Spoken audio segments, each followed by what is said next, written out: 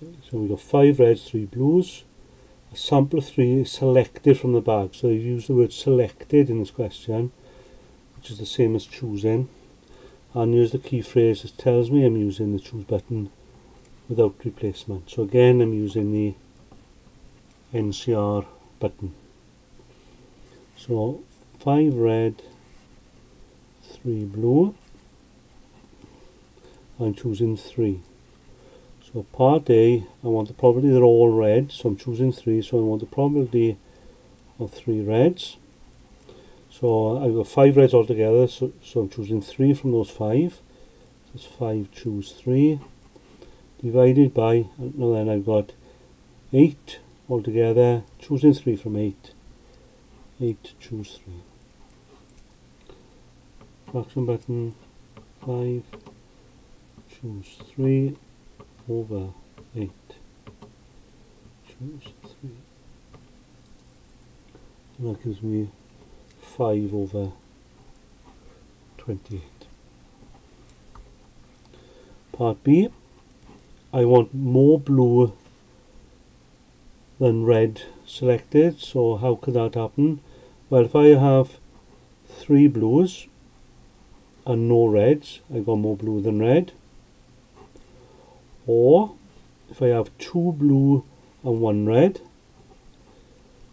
I got more blue than reds, and those are the only 2 ways in which I can get more blue than red.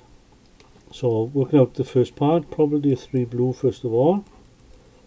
I'm choosing 3 from 3, so it's 3 choose 3 out of 8 altogether, 8 choose 3. Calculating that, 3 choose 3 on top, 8 choose 3 on the bottom. That gives me 1 over 56. And then 2 blue and 1 red. So to get 2 blue, I'm choosing 2 from 3. So that's 3 choose 2.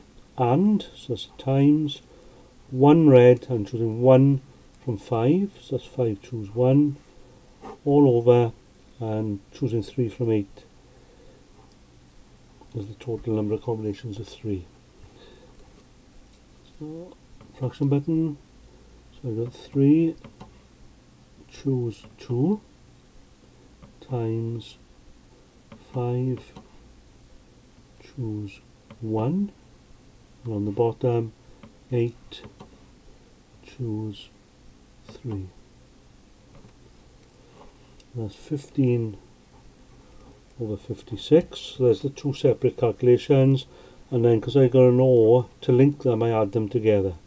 So the probability of more blue than red is 1 over 56 plus 15 over 56, which is 16 over 56.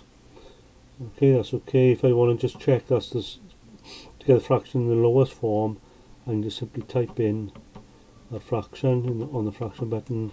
If I press equals, it'll give me the simplest answer, which is 2/7.